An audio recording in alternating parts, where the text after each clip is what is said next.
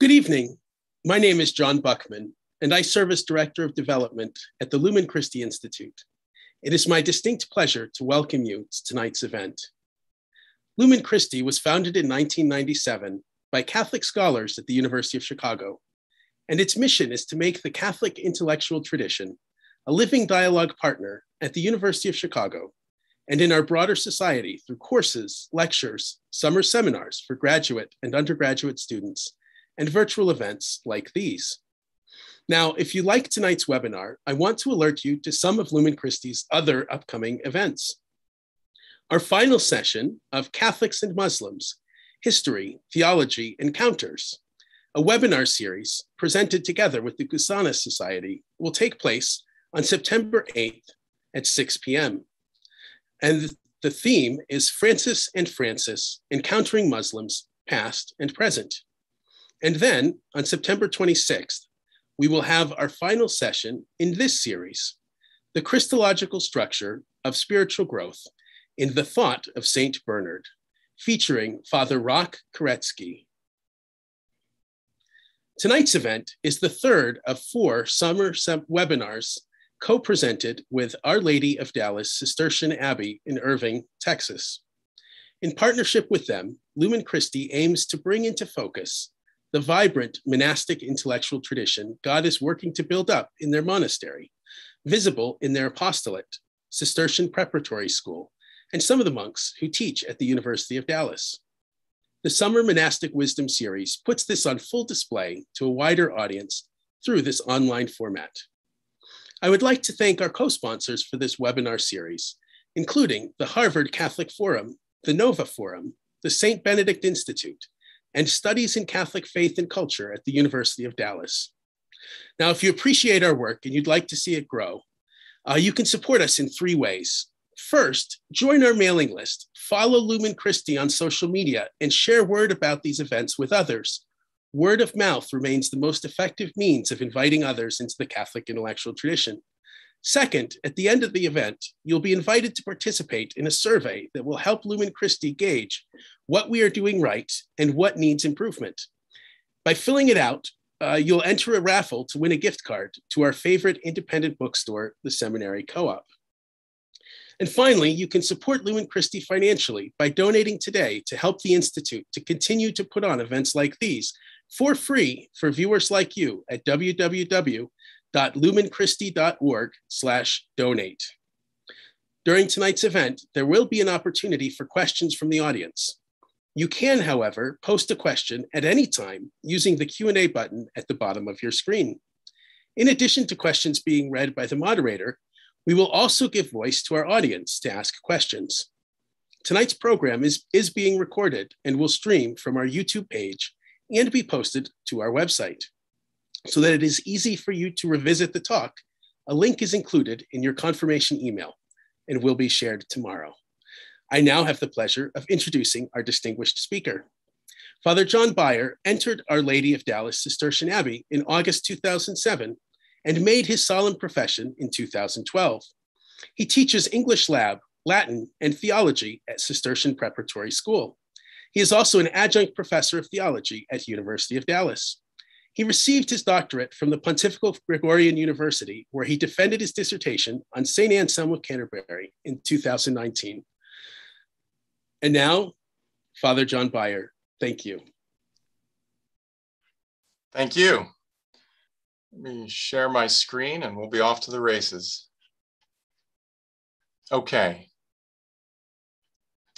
So my talk is The Monastic Before the Scholastics, an introduction to medieval monastic theology and to its enduring value or its importance. I want to begin in a little bit of a silly way. So the takeaway from my talk is ultimately that if you want to be a real theologian or a good theologian, get thee to a nunnery. So I'm only half kidding. The half kid part is that I'm not saying that everyone needs to follow Hamlet's advice and become a member of a canonical religious order. But I am saying that if what I'm trying to argue tonight is true, we must, in order to be good theologians or to think well about God, be willing to engage our spiritual lives as totally as a religious would or as a monk would. The intellectual life is ultimately something that springs from our whole life. And if we think of theology with the Catholic tradition as fides quaerens intellectum, or as a living faith searching for understanding, I think it's quite natural to recognize that our intellectual life is going to spring from a more comprehensive, integral life that we're living as spiritual people. Thinking itself is, of course, an integrally human act. And the more real our object that we're thinking about, the more integrally we must be prepared to think about it. So if you compare, for example, trying to know, say, some pure object of mathematics, something very abstract, you might be able to do that with a variety of existential commitments. But to be willing to know something like a person, you must be open not only in mind, but also in heart. And above all, to know something as real and concrete as the reality of God, we must even more be ready to engage ourselves existentially or integrally. So more concretely tonight, besides the half-kid from Hamlet, is the following goals for my presentation. The first goal is to distinguish between monastic and scholastic theology. I imagine that will take maybe 20, 25 minutes. And then the second goal is to argue, using St. Anselm of Canterbury as a witness, for the necessity of the monastic moment in theology. Okay, the next slide I'd like to present to you to sort of provoke the discourse is this quotation from Balthasar. It's an observation he makes about the history of theology. He says, "In the whole history of Catholic theology, there is hardly anything that is less noticed, yet more deserving of notice, than the fact that since the great period of scholasticism, there have been few theologians who were saints. If we consider the history of theology up to the time of the great scholastics, we are struck by the fact that the great saints were mostly great theologians." So Balthasar here is making a statement about more or less the first 1300 years of Catholic theology, or theology from the beginning up to the period of the great scholastics, which for him is around the 13th century with such greats as Thomas Aquinas and St. Bonaventure. And he's arguing that it's extremely important, but for some reason we don't pay attention to the fact that the greatest theologians of the tradition were also saints. And many of the saints of the first millennium were themselves also theologians. And so there must be something important and intrinsic about this connection between the spiritual life well lived and our ability to think about God. And he obviously is setting this in opposition to the period after great scholasticism, when theology, as it were, became exclaustrated or left the monastery or left the context of the religious life, and ever more in modernity became an increasingly secularized event. That is to say that theology was taking place at a university, which was, as the centuries of modernity went forward, more and more professionalized and further removed from an explicitly confessional or ecclesial structure like the church. And so you could argue, I think, following Balthasar's read of the theological tradition, that the intellectual life of the philosopher, the theologian searching for God, risked becoming uprooted from the existential soil that makes it fertile. Balthasar's project was a lot centered on the trying to inspire a kind of kneeling theology, or an effort to reunite prayer and thought. This way of doing theology, uniting prayer and thought, is, I think, in a nutshell, something that we could learn from the monastic theologians and from the first millennium of church fathers more broadly. When we read these theologians, I think one of the first things we come up against is the fact that these guys, they saw what they were talking about. The object of their discourse was of real relevance to their lives. They weren't talking about mere abstractions. They were talking things about which they were panting afterward. They had a sense for the reality of what they were talking about. Unlike today, where a lot of the times, I think one of the biggest criticisms people make of theology these days is that it sounds like it's just abstract. It sounds like the theologian or the philosopher is just trading in abstractions. We've lost touch so much with the reality of the objects of theology that a lot of people have no idea anymore what we're talking about when we speak about God. And thus many of the detractors of the Christian tradition, say like a Richard Dawkins or any of the new atheists, for example, think that what we're talking about when we talk about God is something like the flying spaghetti monster or some being, some Superman-like creature for which there's no evidence, but we're saying he must have been there to push around the galaxies in their current formation. So these folks, unfortunately, are dialoguing with us with the impression that, without any sense for what we are at least trying to talk about. So we've lost touch with the reality of God, or at least we seem to those who are trying to dialogue with us. And I suggest that one of the reasons for that is that we sort of lost touch with the kind of life in which the reality of God is quite clear. Okay, so what is monastic theology? My first effort to try to answer that question is to compare two texts in the theological tradition. The two texts are from Augustine and from Aquinas. Let me read the Augustine text for you now. You are my God, my life, my holy delight. But is this enough to say of you? Can any man say enough when he speaks of you? Yet woe betide those who are silent about you. Who will grant me to rest content in you? To whom shall I turn for the gift of your coming into my heart and filling it to the brim, so that I may forget all the wrong I have done and embrace you alone, my only source of good? Why do you mean so much to me? Have pity on me and help me, O Lord my God. Tell me why you mean so much to me. It's a very powerful text, very typical for Augustine and his restless heart.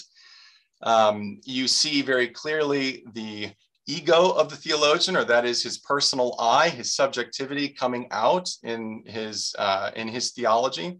It's quite clear that the reality of God is of absolute existential importance to him. It's clear how much God means to him. Augustine himself can't even figure out just how much it means, but it's clear to us that it means a lot.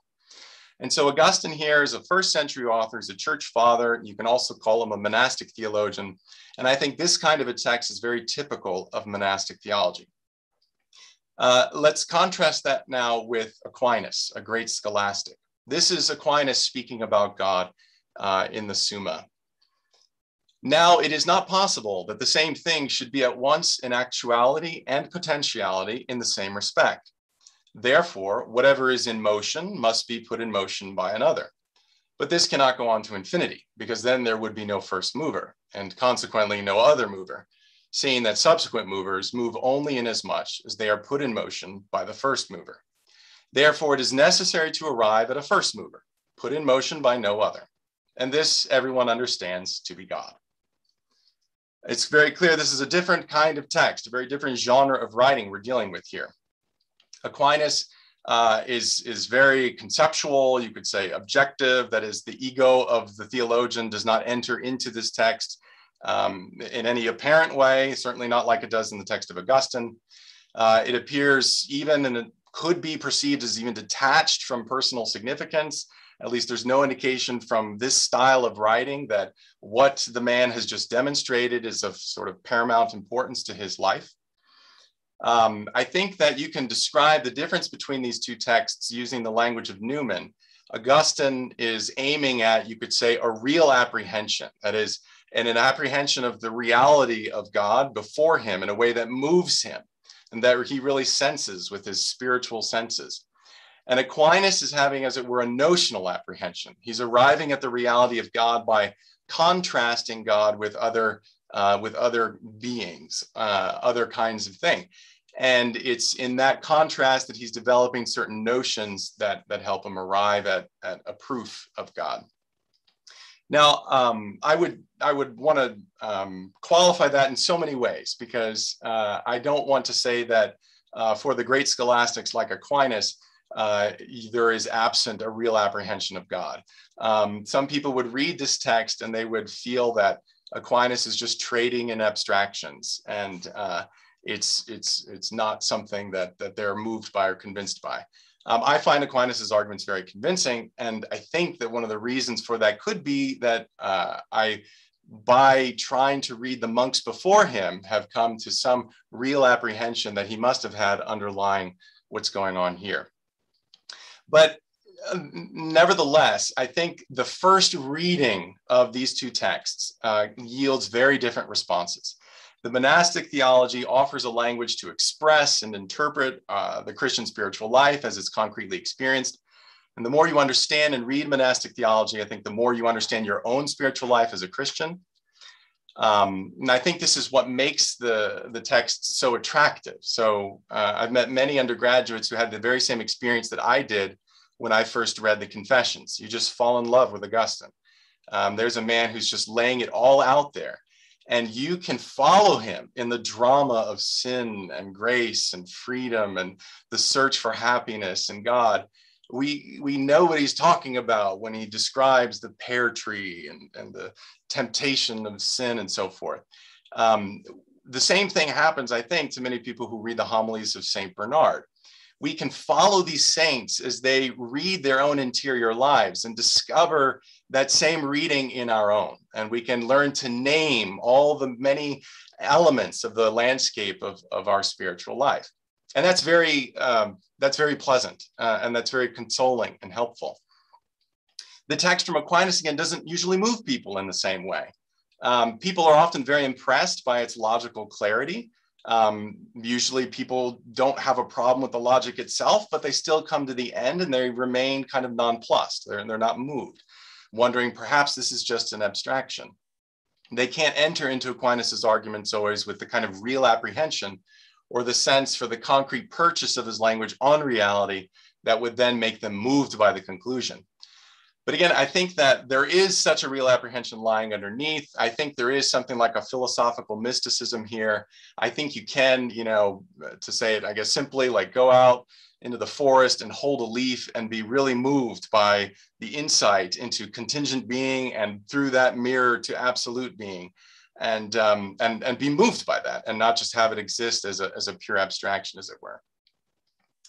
But in any event, it's clear that there's a difference between these texts. And here's a kind of fun slide, so just to be a little silly. This is a way of, I think, presenting in image form the difference between these two bodies of literature. So on one side, we've got a very cute doggy who clearly sees something. So that dog has, in the way that an animal can, a kind of real apprehension of something, and it's desiring it. And so it's like a deer that yearns for running streams. So my soul longs for you, my God. In that experience of the deer, we can find, I think, the monastic theologian. And then on the other side of the screen, we have, the notional apprehension, this, the construction of ideas through the comparison of different objects. And we can follow the logic all the way up to, the form of the good. But at the end of the day, a lot of people are left kind of like, okay, like, I mean, it makes sense. I can't like argue against it logically, but for some reason, I'm not finding it compelling. And again, that reason I think is they're missing the real apprehension. They're missing the way these ideas have a real purchase upon their life. Okay. Another way to draw this distinction is just by comparing two works of art on these two theologians. So on one side, you've got St. Augustine, whose heart is restless or animated by a love for truth. And it's that love for truth that, as it were, is enkindling his mind. So his mind is kind of activated, his intellectual life is animated by this desire of his heart, this integral experience of his longing for God. And on the other side, you have a picture of Aquinas, who by comparison seems much more sober.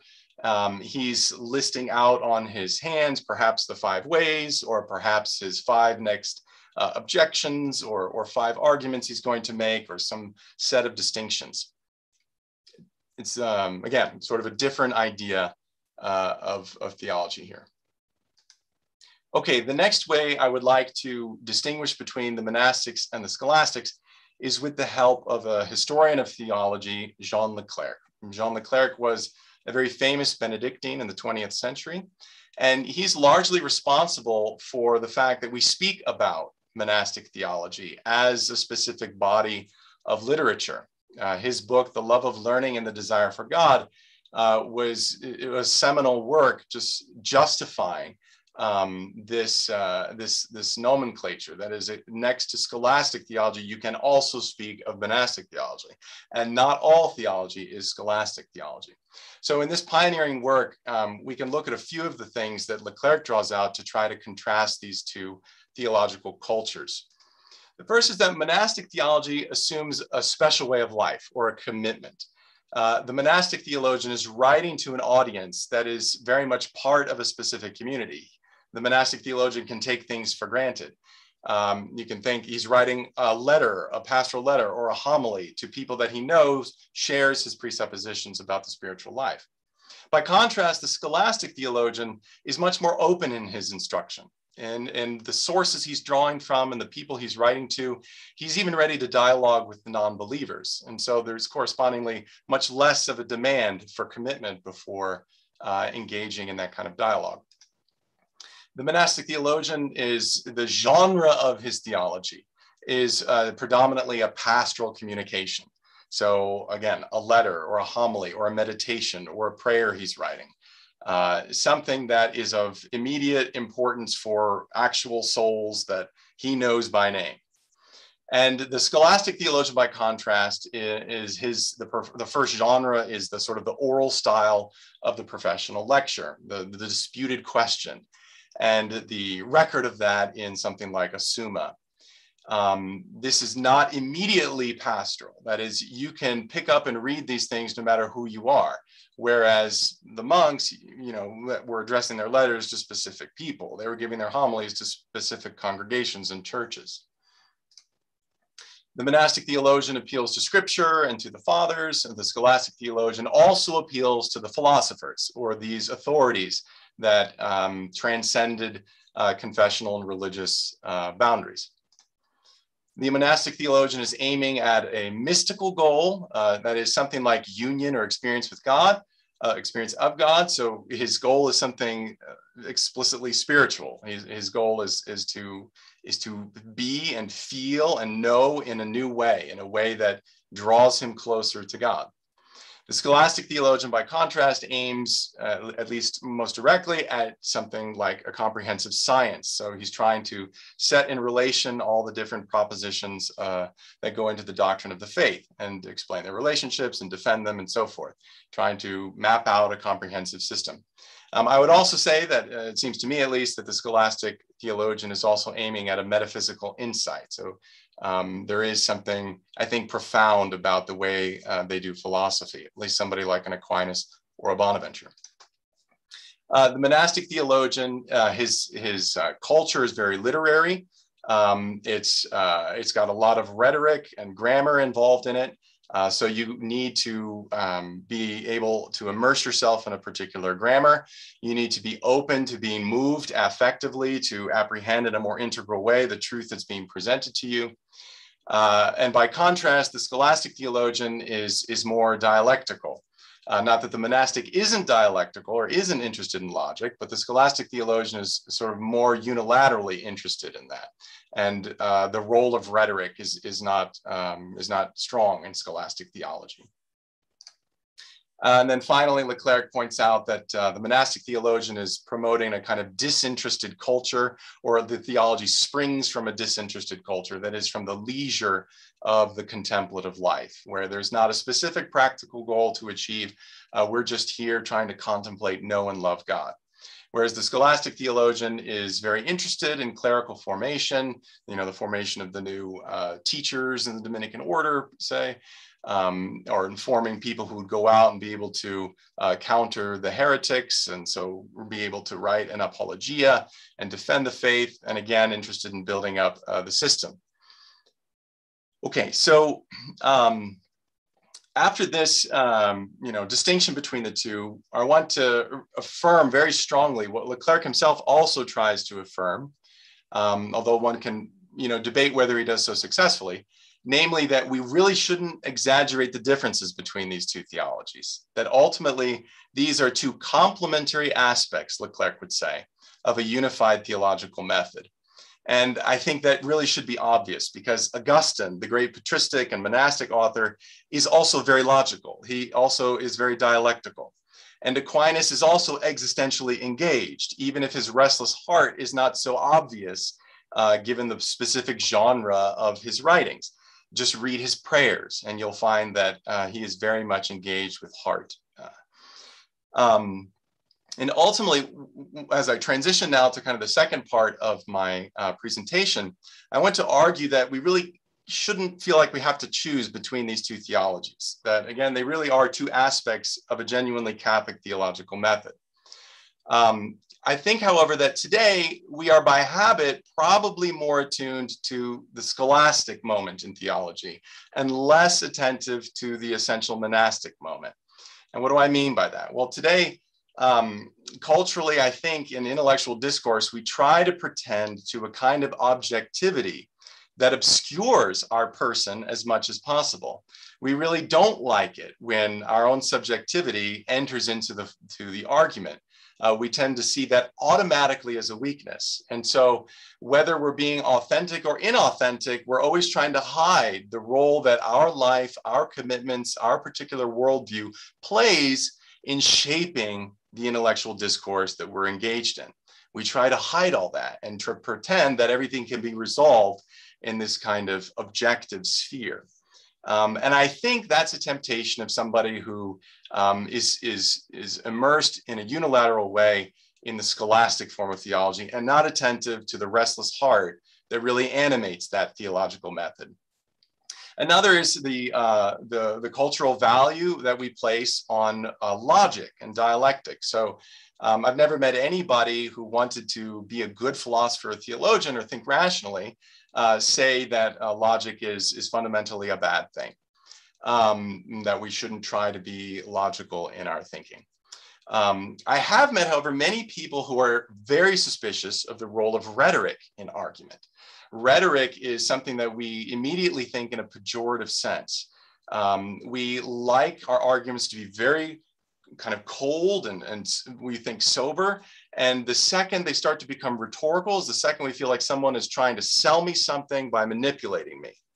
And so we don't like rhetoric. But in antiquity, rhetoric was not, I mean, of course, it could be abused in that way, but fundamentally, it was a very positive art. It was something to cultivate.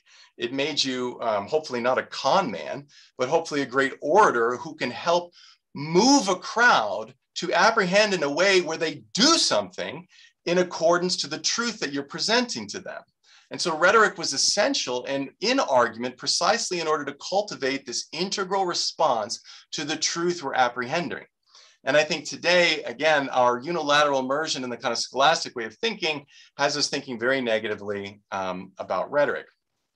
And finally, I think that we, again, sort of default to the scholastic mode in as much as the principal locus of philosophy and theology today is the university. And it's a university system that arguably is increasingly secularized. And even in institutions that are religiously affiliated, oftentimes you can have these little battles about, you know, how religiously affiliated are we going to be and how confessional are we going to allow a theology department, for example. So these are three ways in which I think that today you can argue, I think, that we need to recover the monastic moment for the sake of theology. Okay, and to make my case now, the importance of recovering that monastic moment for the success of theology and also for the success of scholastic theology, I want to draw attention to St. Anselm of Canterbury. And in many ways, I think he's really the perfect figure to help make this argument because he lives in the 11th century, he dies in 1109, and he's often called a father of scholasticism. That is, in the history of theology, people look to him as a pre-scholastic and as somebody who in many ways anticipated the rising scholastic culture and contributed to it. And there's reason for this. There's reason for this. So He was familiar at least with the old logic of Aristotle, so he didn't have access to the new logic, but he quotes Aristotle. He has lots of works and where his penchant for dialectics comes out very clearly. Many passages that look very sober and collected or cool, or texts that could look just like an Aquinas. He structures some of his works with a table of contents and a chapter division. So he's starting perhaps to think very systematically. And so there's good reason to think of him as a father of scholasticism. However, he also wrote many prayers, dialogues, letters, and homilies, and so forth. And then right next to those passages that are clearly dialectical in character, there are so many passages that are intensely Augustinian, that are filled with passion and the pathos of the monk that is, I would argue, and I'm going to argue here, integral to understanding his argument. Okay, Anselm, in many ways, therefore, kind of combines the two millenniums that we're talking about, the sort of the monastic patristic millennium and then the subsequent scholastic millennium. And so I would argue that, yes, let's call him a father of scholasticism, as 99% of the secondary literature does, but I think we should also be calling him a son of monasticism if we want to understand his theology as best we can. And I think that because he's kind of a bridge figure, it makes him very special as a really synthetic or integral theologian. And I don't think, therefore, it's any coincidence that one of the most famous statements about theological method that we have was penned by St. Anselm, namely, of theology as faith-seeking understanding. Okay, so to make my case, the text I want to focus on is the Proslogion. And in particular, his argument for God's existence in the Proslogion. There's some debate out there in the literature about this work and this argument in particular. Is it just a pious meditation meant to be read by monks who are already persuaded of God's existence, but kind of want an emotional boost as they think and love God? And so they want to read this pious, kind of emotionally saturated work in order to drum up their emotions with love for God? Or is it a rigorous demonstration? That is the kind of monastic element of it sort of unimportant, and it offers a very strong argument for God that can stand up. I would like to suggest, you could probably imagine, given the way this presentation has gone, that can it be both? I think so. So I think it can be both a monastic and a scholastic text. That is, it can be filled with piety and it can be filled with rigor. And thus it can reveal the harmony of these two theological cultures, the monastic and the scholastic, in a unified theological method. Okay, so the standard or the usual in a presentation of Anselm's argument for God's existence in the Proslogion focuses on 3 chapters, Proslogion 2 through 4. The Proslogion has 26 chapters. But most people, when they're trying to present his argument, they focus on chapters 2 through 4. And these are, you could say, the most scholastic chapters. That is, these are the chapters that clearly show Anselm's penchant for dialectics. They're very discursive, and they kind of lay out the objective analysis that offers the argument. Scholars ignore the first chapter, which is this spiritually saturated chapter that really sets the stage for everything that follows. And I think that's a critical mistake, because in reading chapter 1, we can follow Anselm in his monastic introspection to realize what he's actually talking about when he's trying to search for God. And that's essential, as I'll argue in a moment. But before I argue that, I want to set the stage by presenting the usual presentation of the argument and then showing how the monastic moment can deepen that presentation of the argument. Ultimately, I don't want to just dismiss the usual presentation. I want to try to deepen it by embedding it within the context that Anselm himself gave it in. So the usual presentation first. God is said to be defined conceptually as that than which nothing greater can be thought. And so to deny God now, I have to deny that than which nothing greater can be thought. To deny that than which nothing greater can be thought, I must first understand it. That is, if I'm going to deny X, I first have to have X in my mind, in my understanding. I must understand what I'm denying, or else the profession of a denial really doesn't mean anything quite literally. So I must understand that than which nothing greater can be thought if I'm ever going to deny it. But if it is in my understanding, if that than which nothing greater can be thought is in my understanding, for me to be able to deny it, it must also be in reality, or else it would not at all be that than which nothing greater can be thought. Because what exists also in reality is going to be greater than what exists only in my understanding. And so if I'm really understanding that than which nothing greater can be thought, I must be thinking something that also exists in reality. For if it did not also exist in reality, I could understand something greater than it, namely something that exists both in understanding and in reality. And thus that which I was trying to think in order to deny would not in fact be what I'm trying to deny. So God, therefore, or that than which nothing greater can be thought, must therefore exist in my understanding and in reality. Thus goes the basic form of the argument. In order to try to poke a hole or open a door in this presentation of the argument, in order to show the importance of the monastic moment or the spiritual context within which it's presented, I want to take issue with 2 points here, and those are the points in red. So scholars often say that Anselm defines God as that than which nothing greater can be thought. And I think, it depends on what you mean by defined. But I think as the word defined is usually understood, it cripples the argument, because Anselm does not think that we can define God. He's quite explicit in the Monologion that we don't know God per se. We only know him per aliud, he says. And so he's not reaching the essence of God and therefore deducing out of God's essence his necessary existence. That's just not what he's doing. I would say that, as we'll see in a moment, he is naming something in the landscape of his spiritual experience. He's naming this, that than which nothing greater can be thought, that which measures all the greatness that he does think. He's just calling that God. He's sort of apprehending that thing which allows his intellectual life to get off the ground as a sort of hierarchical ranking between the just, the unjust, the true, the false, the great, the greater.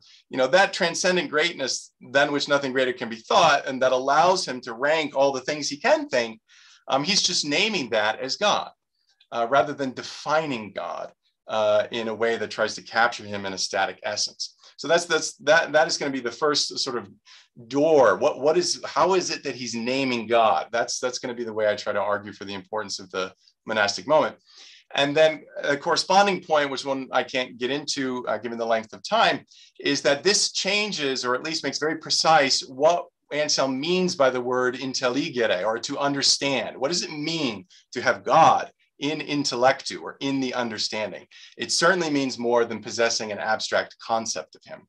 And if I were to make that argument, we'd look at some fun texts from the De Grammatico that he wrote, the Monologion, the philosophical fragments he wrote, and then certainly also his reply to Gaunilo, who made objections against the Proslogion. Okay, but the focus that I'm going to have is on this idea of naming God as part of a spiritual landscape. Okay. So here in my notes here. So this, I think, is very important that we return to the spiritual context, because otherwise we won't know what Anselm is in fact talking about. It's in Proslogion 1 that he goes into himself, that he has a very introspective experience, and then he's trying to tutor the reader to follow him in order to be able to see what he's talking about when he searches for God. This is no spaghetti monster or Superman or magical tooth fairy arranging the planets. This is a reality of total existential import that has everything to do with the coherence of his own life and mind, just like for Augustine. Okay, so this first chapter is very long and very beautiful, and obviously I can't present the whole of it. And there are I think at least 3 points that one could draw out of here that show just how existentially significant this first chapter is, and therefore just how important it is for helping us determine what God means to him, and therefore what we're searching for in the rest of the Proslogion. But I'll only focus on one of those points, and it's this expression he uses at the very beginning, vacare Deo. So let me read now this opening of the first chapter and then make a comment. Quick now, little man, flee a short while your occupations. Hide yourself a short time from your tumultuous thoughts. Cast off your burdensome cares now, and put off until later your laborious distresses. Empty a little bit for God. Be free a little bit for God. This is the vacare Deo.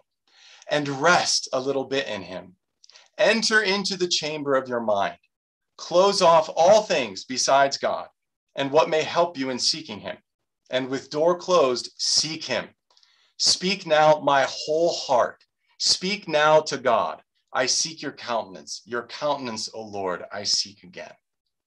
So in this beautiful text filled with rhetoric, I think we come to understand, hopefully, if we're able to follow Anselm, just what it is we're searching for. We're searching for, you could say it, I guess, using the philosopher's language of the absolute, the thing that relativizes everything else in my life. That which is worthy of me emptying everything else except for him and what could allow me to search for him. We're looking for the one who has the right to command the attention of my whole heart, this whole heart to speak to him. And so we're not looking for any one little thing. We're looking for the one who has a right to my whole. This means then that what Anselm is talking about here in this vacare Deo, or this be free for God, is not just trying to find a little more time in our day to sit down and read a good book, or to put off some paying our bills or whatever in order to pray for 30 minutes or something. It's not about time or finding the right book or something. It's about finding the interior freedom to detach from all those relative things in order to be open to what alone is truly absolute. Now, that's a, so to speak, a dangerous thing, because that is a kind of quest that is intensely moral before it's intellectual. Is something that demands that kind of detachment, that interior freedom before I can even embark on searching for what Anselm is talking about when he talks about God. That's something we can't take for granted. That requires a certain kind of commitment. Jean Danielus, when he was talking about what it means to know God, he spoke of that as kind of a limit problem, because to truly know God, you have to be open to total conversion. God is not something you can know and then be indifferent to. He's the one who has a command on our allegiance. Once we recognize him, it's like, holy smokes, I saw the king. And now I know myself as a subject. I saw the absolute and I know myself as contingent. This is not, again, a neutral thing, and it demands a certain kind of life, a certain moral disposition before the intellectual quest can really take off. And so the real question in the first chapter of the Proslogion is sort of, do you want to see God? You better ask yourself that question before you go looking for him. Don't kid yourself and run off to the races trying to find God when in your heart of hearts, you're not interested in seeing him. If you want to find him, you've got to be ready to find him, because it's quite a powerful experience. Okay, so what kind of life is necessary to find God? Well, before we look at that, let me just, sort of summarize this transition here. Searching for God intellectually is connected to searching for him in our lives. And thus Anselm insists, speak now my whole heart, not just the speculative portion of my mind. And so what kind of life must we live if we're really or actually going to apprehend or understand that than which nothing greater can be thought in a real concrete way? And what kind of heart is going to seek and worship that reality? That is, give it the name of God, the one before whom it sacrifices all other things. Well, Anselm himself in his biography, being a saint, I think offers a wonderful example. And so we'll use him. And also some of the pastoral advice that he gave to Christians in the world. One of my favorite little facts about Anselm's biography, written by a contemporary, Admer, is that he says that Anselm was a boy raised among the mountains. And in a very beautiful way, he suggests that the kind of life that Anselm lived was the life of a boy among the mountains. That is somebody who's always climbing higher. Anselm, A. Edmer reports, even had this dream of ascending the mountain and meeting God at the top and receiving the Eucharist from him. So to make a long story short, the kind of life that we're talking about here, the kind of life that is suited to seeking God, is the kind of life that is looking for greatness in all things, that is ready to ascend. So I will ground that in a particular text. So he wrote a letter to a widow named Basilia. This is letter 420 in his corpus. And in this, he describes life as a constant ascent. He says that a Christian man and a Christian woman should consider carefully in each of their desires or actions, whether they are ascending or descending, and they should embrace with their whole heart those things in which they see themselves ascending. Now, here's an important transition to the intellectual life. Anselm understands reason precisely as the organ that enables this ascent, that is, this journey towards the ever greater. He says in the Monologion that for the rational nature, there is no difference between being rational and being able to discern the just from what is not just, the true from what is not true, the good from what is not good, and the greater good from the lesser good. But this ability is altogether useless for it and utterly empty unless it loves or repudiates what it discerns in accordance with the judgment of a true discernment. So reason is serving life in as much as it's allowing the heart to choose the greater, to ascend, and in order to enjoy a fuller delight in what is good, what is true, and what is just, and so forth. And for Anselm, the kind of life that is most committed to that ascent is for him the monastic life. And here's a text I found in another letter that I have seen quoted in only one or two articles, but which for me was so provocative when I first found it. Namely in letter 121, he calls the monastic commitment the life than which one cannot have a greater. And that phrase in the English and in the Latin, it seems to me, is such a clear allusion to his name for God as that than which nothing greater can be thought.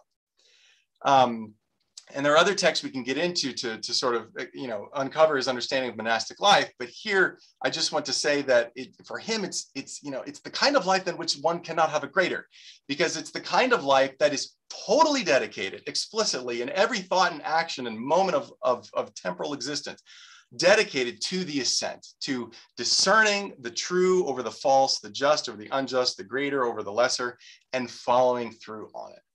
That's the kind of life that is going to deepen your apprehension of that transcendent summit that's always calling you higher. If you live in a way that betrays this kind of life, then your apprehension of the summit is going to be correspondingly weaker. Newman also makes this point in the Grammar of Ascent, that the more we sort of betray our conscience, the weaker our apprehension of God can become. But the more we follow through on its discernment, the more we follow through and will what the reason determines to be the true course, the stronger that apprehension gets. And that makes sense, because this transcendent greatness is the measuring rod of all that discernment. And so if you're measuring, of course, you're more sensitive to the measuring rod that you're using. Okay, really quickly, just final slides here just to make this point another way, using some quotations from St. Gregory the Great, also a monastic author. So St. Gregory the Great says that, "For such truly are the hearts of men, which by the nature of noble reason leap to the heights."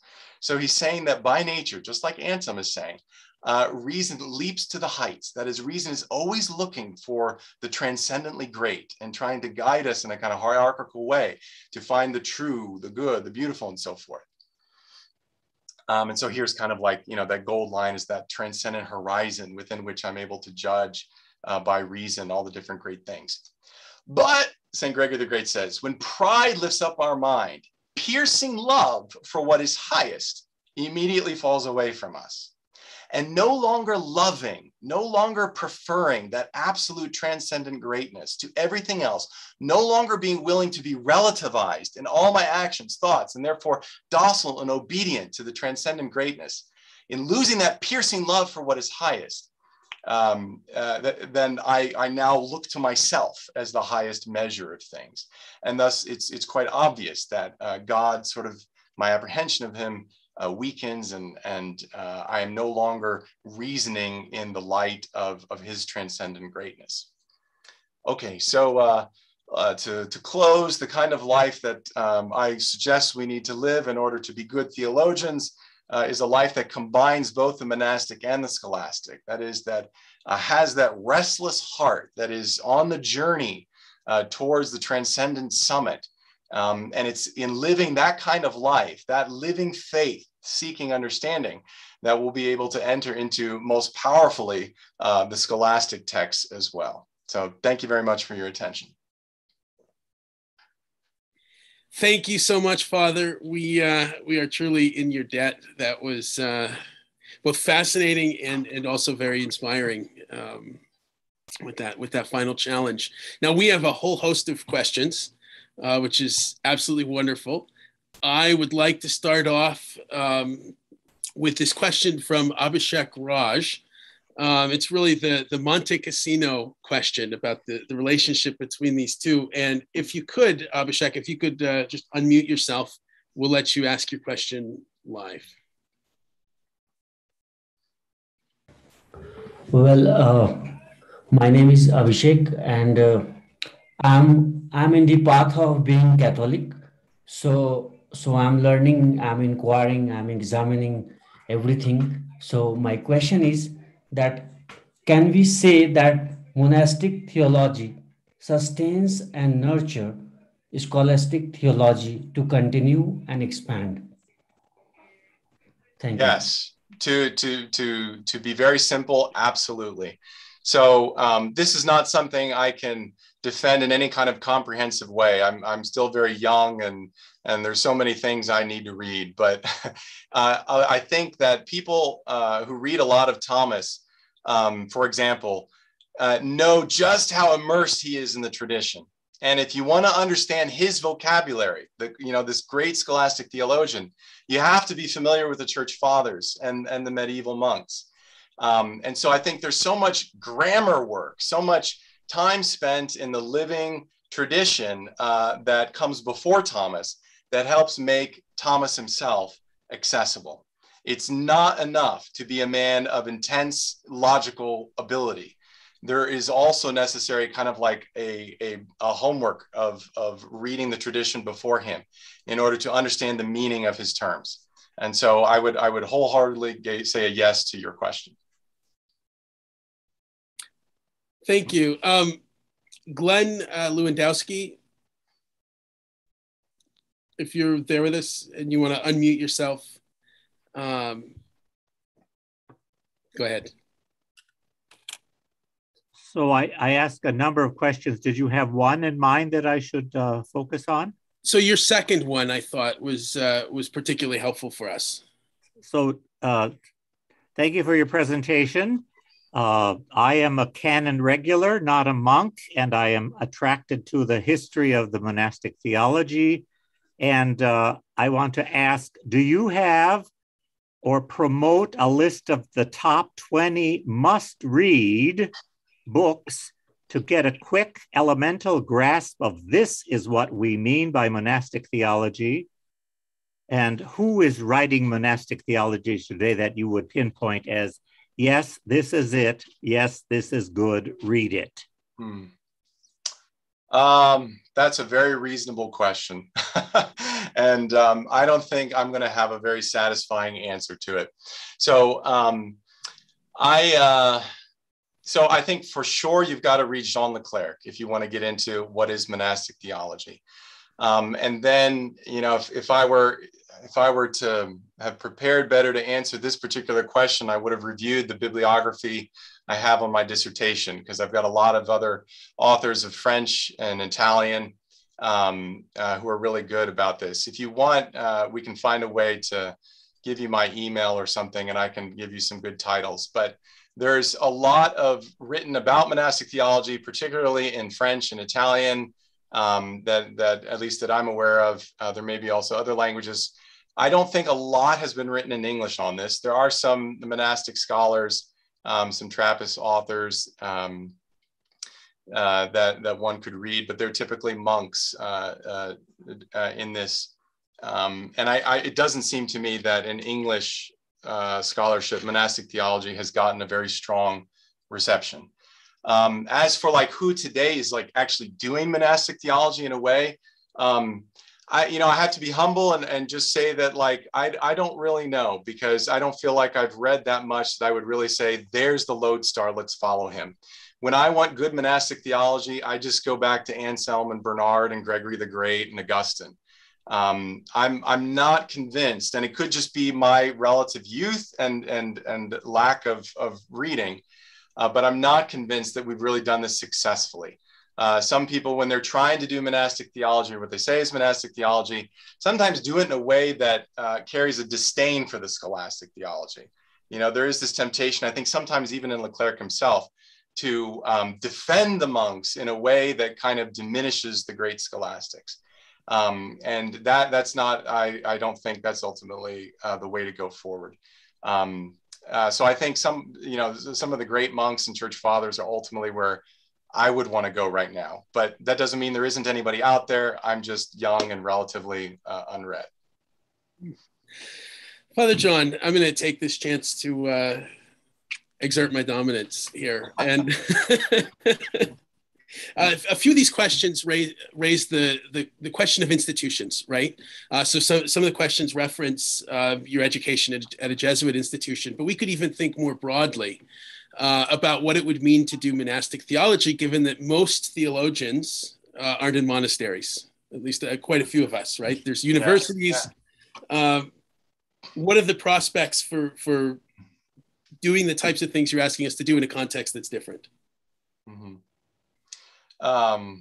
So how do we go about doing monastic theology in a different context? Okay, I'll take a stab at that, but I'm also seeing here, I definitely want to get to Mark Barrett's question at some point, and maybe you're also planning to send me in that direction as well, about Aquinas's read on the Proslogion. But okay, so I think that this is in many ways the $1 million question. I met my half kid. That is, I'm not saying that everybody has to go enter a canonical religious order in order to become a monastic theologian in the kind that I think is necessary. What is essential is that people have an authentic spiritual life. And so I think that means that we're much more honest in our thought. That is, that we sort of are willing to say that, like, yeah, man, like, I believe in truth. And I think that all things, all really existing things participate in truth. And I'm interested in the fullness of truth. I'm not after a solution that I can render to myself conceptually transparent. I'm looking at that truth that embraces it all. And so I'm looking for something that's necessarily mysterious, that's going to master me, that I'm not mastered by.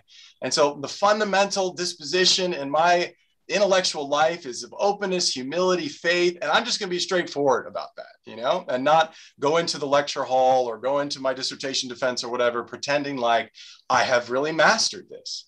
And so I think a certain authenticity in the intellectual life is important.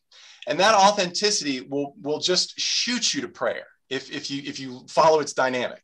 You will have to be immediately thinking about, like, holy smokes, like, I can't control all this. Like, I'm not going to be able to guarantee that I'm getting to the right answer. So what's the coherence of my intellectual life then at that point? It hangs on this keystone of, like, providence and the loving friend and liberator of human beings who created all things and wants to guide my life too.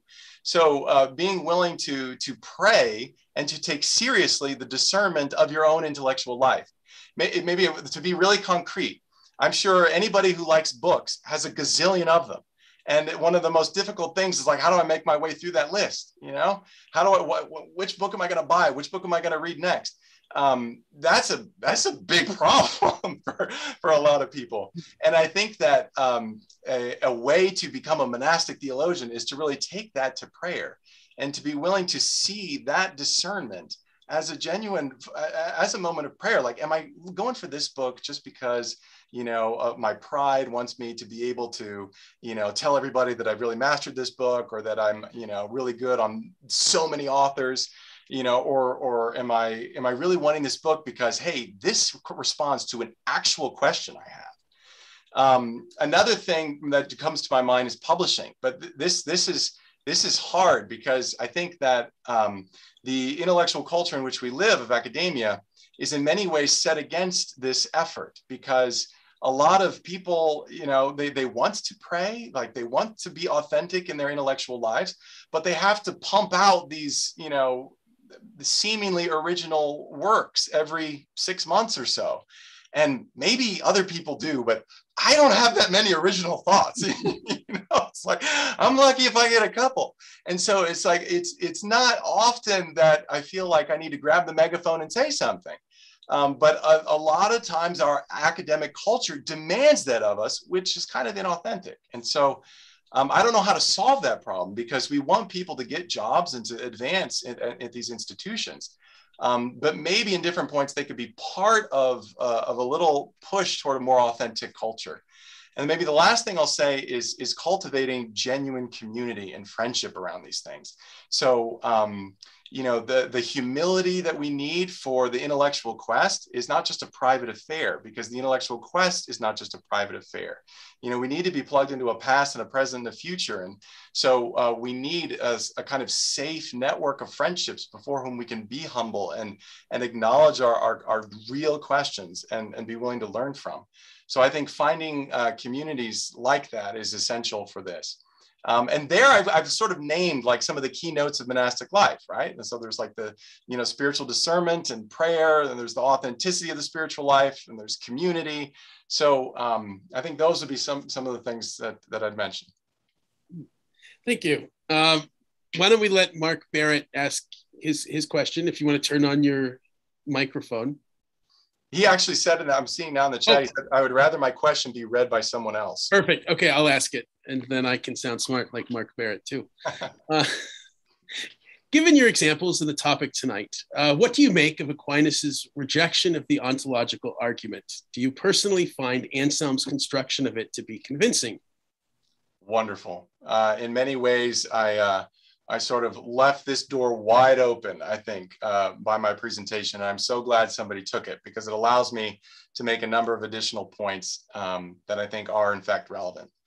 The first is that this argument of Anselm often goes by the name the ontological argument, which is a nomenclature that comes from Kant and his reading and dismissal of the argument. And so a lot of contemporary discourse about Anselm is sort of handicapped, in my opinion, by this Kantian reading of the argument. I don't think it's the ontological argument. However, Aquinas, even before Kant, does seem to have a reading that looks similar. And namely this, that ultimately the accusation is that Anselm is going from the order of concepts to the order of reality. That is, he has this abstract essential definition, and he's arguing that there must be something of that kind. I think an analogy could be something like, I could know the definition of a triangle without there, in fact, ever being any perfect triangles out there in reality. So you can't jump from a concept to the reality. The whole question is whether or not there is, in fact, in reality, anything that corresponds to your definition. This argument, this dismissal of the ontological argument, or the attempt to jump from the conceptual to the real, is in Kant, but it could be also in a form in Aquinas. Now, here's what I would say about Aquinas' treatment of Anselm. The first is that this reading that Aquinas has of the Proslogion is limited to chapters 2 through 4. So he's by all appearances commenting on some kind of excerpt of the argument that was put in some sort of, you know, textbook reader, I guess, for topics on God. The second point I want to make is that Aquinas' reading on this is embroiled in a larger dispute between Franciscans and Dominicans about whether or not God's existence is self-evident. Now, this argument of Anselm, chapters 2 through 4, I don't think can be used and marshaled in order to say that God's existence is self-evident. And I think that's what Aquinas is targeting in particular. So ultimately, I think he's not dealing with Anselm's argument, and because Anselm never presented these 2 through 4 as something that should be abstracted from the whole. And number 2, Anselm never claims that God's existence is self-evident. This is a genuine argument that he's working.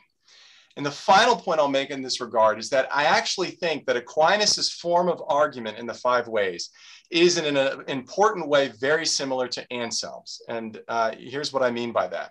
I said before that Anselm is beginning with chapter 1 because he's trying to help us see what you name as God.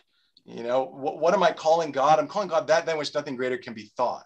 You know, that in my spiritual horizon, which allows my reason to go between the just and the unjust and so forth. It's not defining God, it's naming God as that. That's exactly how Aquinas does his five ways, so far as I read them. And after each way, after each argument for the existence of God, he ends with, and that's what all men call God. And so I think Aquinas too is proceeding in a similar fashion. That is, he's sort of looking into our spiritual landscape or the coherence of reason. And saying, you know, that which makes that possible, I'm calling that God. And so ultimately, I think they're far more compatible than a lot of secondary literature would claim right now. So I hope that helps. Very much so. Very much so. Chris Armstrong raised this question. Augustine, he says, spoke in his day as a rhetorical teacher. Of those days, he spoke as he said, he called himself a vendor of words, right? So he was a vendor of words. This is very negative. The question, I think, is how to reconcile that critique of rhetoric with the affirmation of rhetoric in the monastic theology, because I think there's a way to do it that would be helpful for understanding what true monastic theology is. Yeah.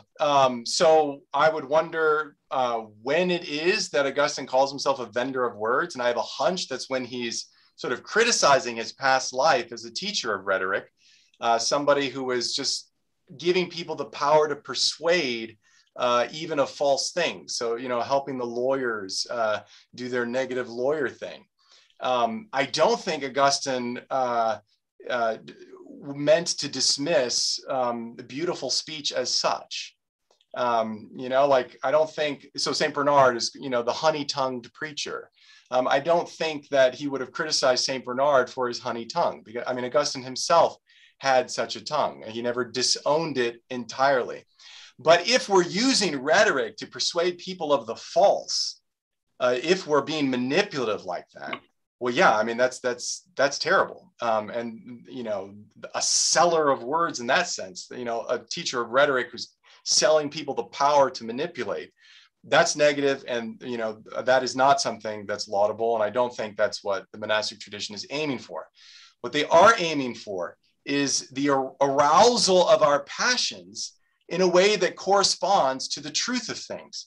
So just for example, like, I mean, if I walked by a homeless person dying on the street and just walked by and was not moved interiorly, there's something wrong, something missing. I need somebody to come here and say, Father John, what's the matter with you? That man is human like you. And I need that person to like use all the rhetoric he's got to help me see the reality in front of me. And I think there are so many things like that where we're just not attentive with the kind of integrity that we ought to be, that we ought to have. And the monks were aware of this. They knew the spiritual life was hard. You had to rouse people up and stir them. You know, they were committed. They knew what they believed. And, you know, it wasn't about persuading them of the truth or the falsity of that in this moment, but it was about helping them with their whole heart, you know, to recognize and enter into the truth that they believe. That's really the form of a lot of Anselm's prayers. So his prayers are beautiful, and they are filled with rhetoric and also with very strong conceptual clarity. But his program in there is sort of rousing the mind and the heart to the reality of God. Now, this is from an anonymous attendee. The question about the Eastern Church and their tradition. Do you think it's possible that they've more effectively extended this monastic theological tradition into a dialogue with scholastic theology? I don't know so much about an explicit dialogue, but that whether that tradition is maybe more realized in a way that's helpful for us thinking about our engagement with scholasticism. It could be. So I have to admit a lot of ignorance here. From the little I do know, my understanding is that the Eastern Church initially had a hard time reconciling with scholasticism. There were different elements within the Eastern Church that did embrace, but then they weren't always very highly favored by the Orthodox culture. So there is some ambiguity vis-a-vis scholasticism in the Eastern tradition. But in as much as they held on to a mystical vision for theology, that's going to be helpful. But if that mystical vision, excludes the natural tendency of the mind to distinguish and to explore conceptually, then it's not going to be helpful. I think that there is something very natural and organic in the tradition, and the way we kind of went from rhetoric to grammar to logic in the church fathers and the monks and the scholastics.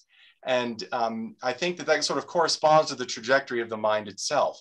And we wouldn't want to short circuit that. The life of the mind needs to be allowed to explore like that. And so if the Eastern Church is, I mean, it's obviously spiritually incredibly rich. And I mean, I would profit immensely if I knew it better than I do, I'm sure. In the measure that they're holding on to that spiritual life and deepening it, and at the same time integrating scholasticism into it, then I think it would be a great boon. Absolutely.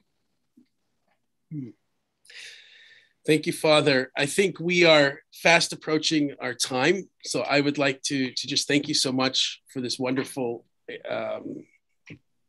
wonderful talk and these great answers to these questions. I would like to encourage our listeners. You'll be having a survey coming through your email. Please fill those out. They'll help us to know how we can improve and how to make sure we keep doing things right, like having Father John Beyer speak for us. And also, I'd like to thank our co-sponsors, the Harvard Catholic Forum, the Nova Forum, the St. Benedict Institute, and Studies in Catholic Faith and Culture at the University of Dallas. Thank you, Father John Beyer, for taking the time. Any of you here who would like to get a little bit more, Father John's book is coming out with Brill in October of this year, so you can look it up. The Unity of the Proslogion, correct? Yes. Beyond that, please share our materials with your friends, with your family, even with your not friends and not family. And if you've enjoyed our work tonight, please do support us. You can make a contribution at www.lumenchristi.org/donate. Thank you and have a wonderful night. Bye. Thank you.